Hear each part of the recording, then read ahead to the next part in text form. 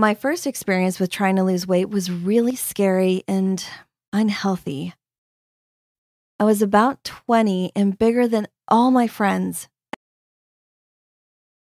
I tried the whole working out and eating healthy thing, but I just couldn't stick with it. I wanted a fast solution. In my emotional state, I found myself in the drugstore and buying a bottle of weight loss pills. I was so upset about what people were saying at work about my size that day that I decided to intake pretty much half the bottle. Next thing I knew, my heart was pounding out of my chest.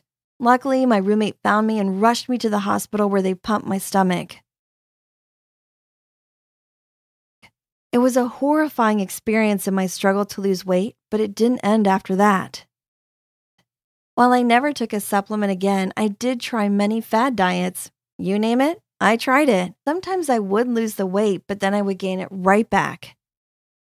It was a horrible process of yo-yoing, and my self-esteem was just shattered. I fell into depression and woke up feeling so horrible one morning that I decided something just needed to be done. That's when I found out about weight loss hypnosis. The process works on altering your mindset to heal food addictions and help people live healthier lifestyles. I started to investigate some of my options and decided on a clinical hypnotherapist. Shortly after treatment, I no longer struggle with my weight and am consistent with what I eat. I feel better than ever before. If you feel how I felt, it's 2016. There are options available for you. Take a moment to check out some of them in the links below this video.